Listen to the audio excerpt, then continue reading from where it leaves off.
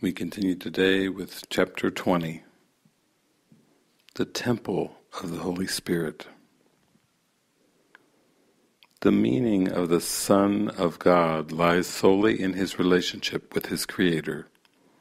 If it were elsewhere, it would rest on contingency, but there is nothing else. And this is wholly loving and forever. Yet has the Son of God invented an unholy relationship between him and his Father. His real relationship is one of perfect union and unbroken continuity. The one he made is partial, self-centered, broken into fragments, and full of fear. The one created by his Father is wholly self-encompassing and self-extending. The one he made is wholly self-destructive and self-limiting. Nothing can show the contrast better than the experience of both a holy and an unholy relationship. The first is based on love and rests on it in serene and undisturbed bliss. The body does not intrude upon it. Any relationship in which the body enters is based not on love, but on idolatry. Love wishes to be known, completely understood and shared. It has no secrets, nothing that it would keep apart and hide. It walks in sunlight, open-eyed and calm, in smiling welcome, and in sincerity so simple and so obvious it cannot be misunderstood. But idols do not share. Idols accept, but never make return. They can be loved, but cannot love. They do not understand what they are offered, and any relationship in which they enter has lost its meaning. They live in secrecy, hating the sunlight and happy in the body's darkness, where they can hide and keep their secrets hidden along with them. And they have no relationships, for no one else is welcome there. They smile on no one, and those who smile on them they do not see. Love has no darkened temples where mysteries are kept obscure and hidden from the sun. It does not seek for power, but for relationships. The body is the ego's chosen weapon for seeking power through relationships. And its relationships must be unholy, for what they are it does not even see. It wants them solely for the offerings on which its idols thrive. The rest it merely throws away, for all that it could offer is seen as valueless. Homeless, the ego seeks as many bodies as it can collect to place its idols in, and so establish them as temples to itself. The Holy Spirit's temple is not a body, but a relationship. The body is an isolated speck of darkness, a hidden secret room, a tiny spot of senseless mystery, a meaningless enclosure carefully protected, yet hiding nothing. Here, the unholy relationship escapes reality and seeks for crumbs to keep itself alive. Here, it would drag its brothers, holding them here in its idolatry. Here it is, quote, safe, for here love cannot enter. The Holy Spirit does not build his temples where love can never be. Would he who sees the face of Christ choose as his home the only place in all the universe where it cannot be seen? You cannot make the body the Holy Spirit's temple, and it will never be the seat of love. It is the home of the idolater and of love's condemnation. For here is love made fearful and hope abandoned. Even the idols that are worshipped here are shrouded in mystery and kept apart from those who worship them. This is the temple, dedicated to no relationships and no return. Here is the, quote, mystery of separation perceived in awe and held in reverence. What God would have not be is here, kept, quote, safe from him. But what you do not realize is what you fear within your brother and would not see in him is what makes God seem fearful to you and kept unknown. Idolaters will always be afraid of love, for nothing so severely threatens them as love's approach. Let love draw near them and overlook the body, as it will surely do, and they retreat in fear, feeling the seeming firm foundation of their temple begin to shake and loosen. Brother, you tremble with them, yet what you fear is but the herald of escape. This place of darkness is not your home. Your temple is not threatened. You are an idolater no longer. The Holy Spirit's purpose lies safe in your holy relationship and not your body. You have escaped the body. Where you are, the body cannot enter, for the Holy Spirit has set His temple there. There is no order in relationships. They either are or not. An unholy relationship is no relationship. It is a state of isolation, which seems to be what it is not. No more than that. The instant that the mad idea of making your relationship with God unholy seemed to be possible, all your relationships were made meaningless. In that unholy instant, time was born, and bodies made up to house the mad idea and give it the illusion of reality. And so it seemed to have a home that held together for a little while in time and vanish. For what could house this mad idea against reality but for an instant? Idols must disappear and leave no trace behind their going. The unholy instant of their seeming power is frail, as is a snowflake, but without its loveliness. Is this the substitute you want for the eternal blessing of the holy instant and its unlimited beneficence?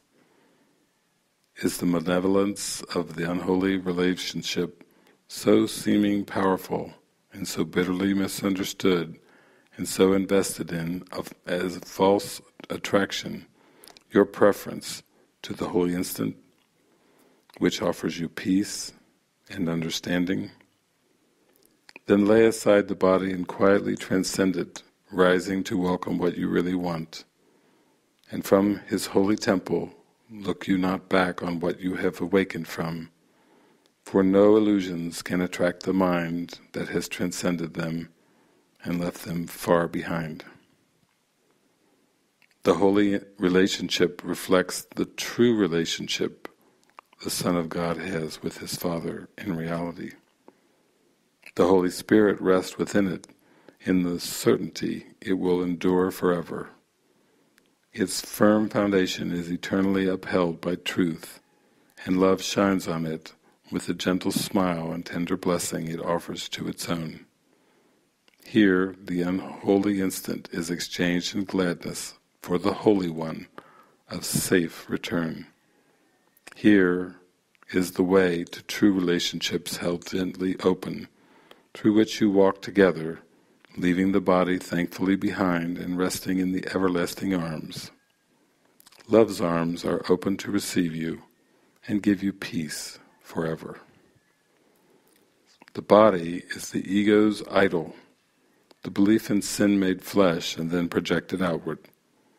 This produces what seems to be a wall of flesh around the mind, keeping it prisoner in a tiny spot of space and time, beholden unto death, and given but an instant in which to sigh and grieve and die in honor of its master. And this unholy instant seems to be life, an instant of despair, a tiny island of dry sand bereft of water, and set uncertainly upon oblivion. Here does the Son of God stop briefly by to offer His devotion to death's idols, and then pass on. And here He is more dead than living, yet it is also here He makes His choice again between idolatry and love. Here it is given him to choose to spend this instant paying tribute to the body, or let himself be given freedom from it. Here he can accept the holy instant, offered him to replace the unholy one he chose before, and here can he learn relationships are his salvation and not his doom.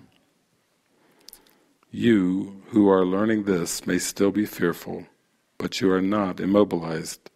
The holy instant is of greater value now to you than its unholy seeming counterpart, and you have learned you really want but one. This is no time for sadness, perhaps confusion, but hardly discouragement. You have a real relationship and it has meaning. It is as like your real relationship with God as equal things are like to each other. Idolatry is past and meaningless. Perhaps you fear your brother a little yet. Perhaps the shadow of the fear of God remains with you. Yet what is that to those who have been given one true relationship beyond the body? Can they be long held back from looking on the face of Christ? And can they long withhold the memory of their relationship with their Father from themselves, and keep remembrance of His love apart from their awareness?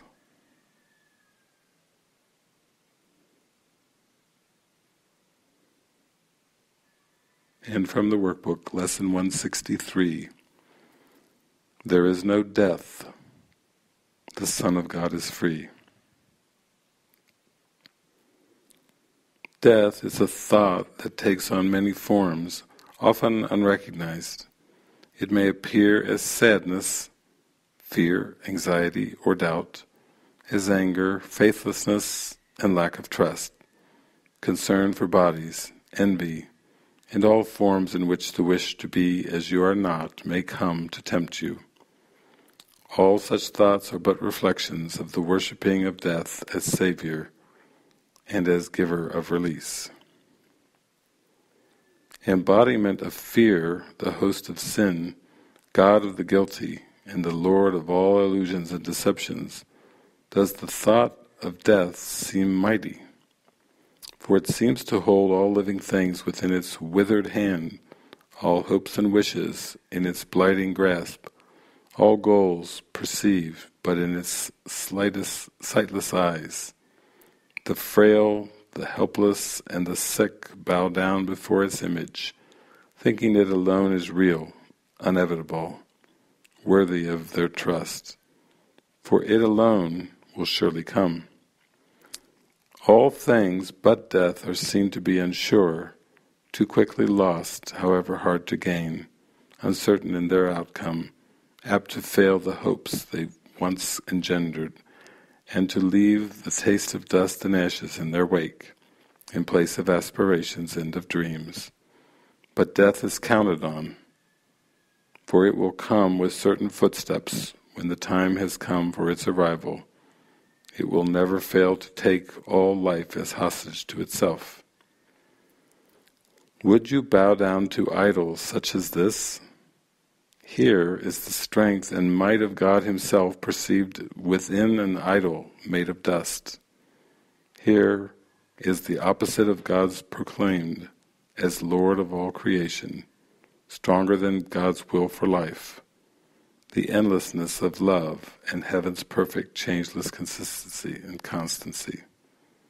Here is the will of Father and Son defeated finally and laid to rest beneath the headstone death has placed upon the body of the Holy Son of God. Unholy in defeat, He has become what death would have Him be. His epitaph, which death itself has written, gives no name to Him, for He has passed to dust. It says but this: here lies a witness, God is dead.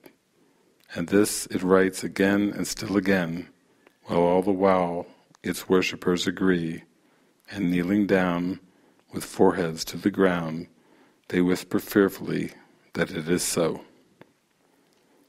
It is impossible to worship death in any form and still select a few you would not cherish and would yet avoid, while still believing in the rest. For death is total.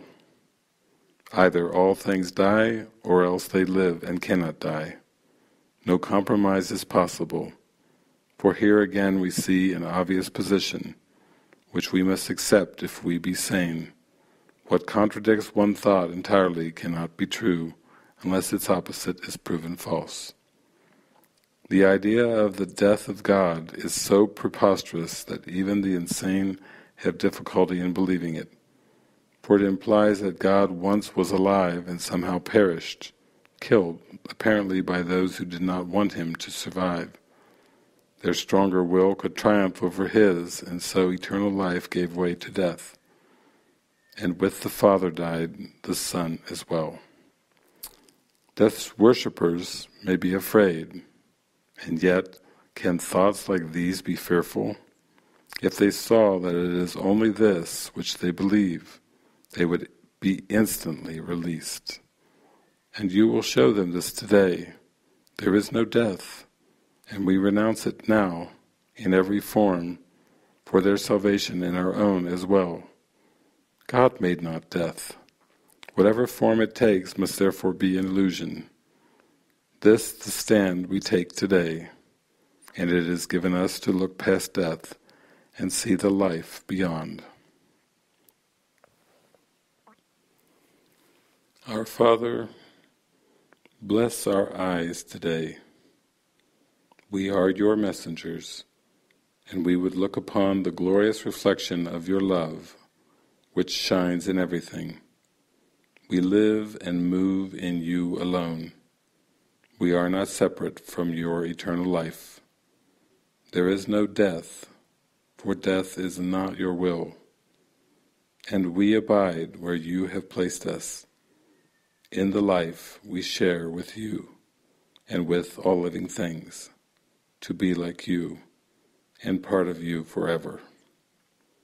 We accept your thoughts as ours, and our will is one with yours eternally.